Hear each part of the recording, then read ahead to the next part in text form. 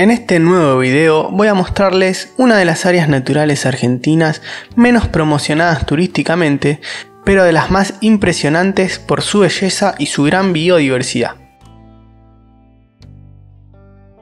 El Bañado La Estrella se encuentra en el podio de los 3 humedales más importantes de Sudamérica, por detrás del Pantanal en Brasil y de los esteros del Ebird en Corrientes.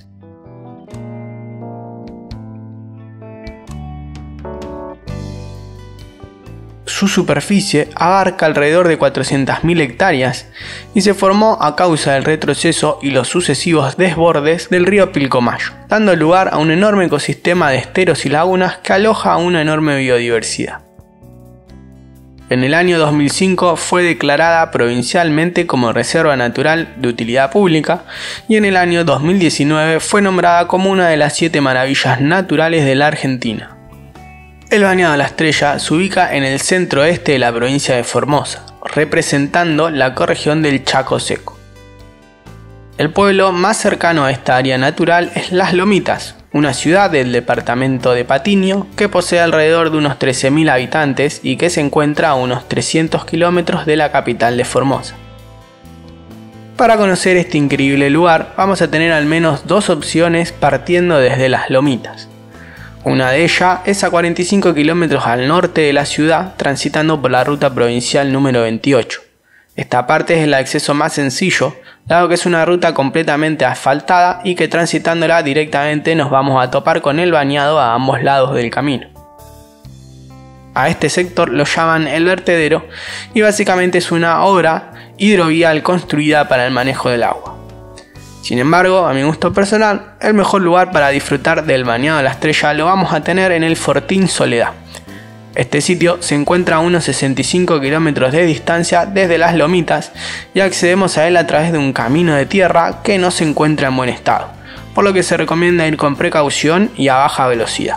También se aconseja consultar con la gente del pueblo el estado del camino si es que hubo lluvias fuertes antes de ingresar. Al ir al Bañado La Estrella tenemos que tener en cuenta que es un área que recién está empezando a explotar el potencial turístico que tiene, por lo que no vamos a encontrar una gran variedad de opciones, ni de hospedajes ni de actividades como podríamos encontrar en otros puntos más visitados en el país. Parte de nuestra estadía nos alojamos en Cabañas Doña Ana, dentro de la ciudad de Las Lomitas, el cual es un hospedaje excelente en relación precio-calidad, ya que cuenta con cabañas bien equipadas con todas las comodidades necesarias para disfrutar de la estadía. En la ciudad hay algunos hoteles y hospedajes más para poder elegir. Dentro del pueblo también tenemos diferentes sitios para comer o para comprar comida. En el vertedero recientemente se inauguró un parador a solo kilómetros del bañado, el cual cuenta con un área de descanso con parrillas, wifi, baños con duchas y una proveeduría.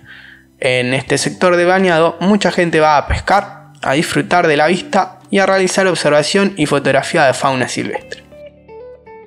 Por otro lado, en el Fortín Soledad hay algunas posibilidades de alojamientos con pobladores locales y diversas propuestas de actividades como senderismo, cabalgatas, navegación y paseos en kayak. Nosotros navegamos con Chilo Ruiz, a quien recomendamos si quieren conocer a fondo este hermoso lugar. Lo pueden encontrar en sus redes sociales como Turismo Chilo Ruiz.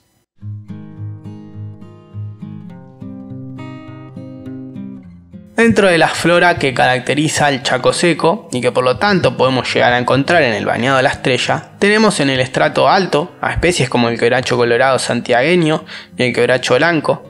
Ya en un estrato más bajo, leguminosas como el guayacán, el itín, el chañar y el mistón. También se encuentra la llamativa palmera caranday de alrededor de 20 metros de altura. Y algo que caracteriza mucho al bañado, y principalmente en el Fortín Soledad, son los llamados champales. Básicamente son árboles muertos y sumergidos que luego son cubiertos por musgos, algas y epífitas, y los cuales son muchas veces usados por aves emblemáticas del lugar para armar sus nidos. En relación a su fauna, también es un lugar muy biodiverso. En el año 2018 el Bañado La Estrella fue considerado como un AICA, un área de importancia para la conservación de las aves de la Argentina. Allí se llevan registradas más de 250 especies de aves, entre ellas algunas como el federal y el matico, que se encuentran categorizadas como vulnerables para la Argentina. Sin embargo, el ave más icónica y llamativa del Bañado La Estrella para mí es el yabirú. Este cicónido es la cigüeña más grande del continente y es el ave con mayor envergadura por detrás del cóndor andino. Es increíble con la cercanía que podemos ver a estas enormes aves cuando realizamos un paseo en bote por el bañado. Normalmente la vamos a encontrar en solitario o en parejas.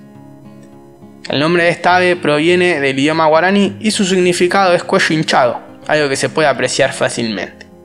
Son bastante voraces, su dieta incluye una gran cantidad de peces, moluscos y anfibios, aunque también pueden comer reptiles y pequeños mamíferos.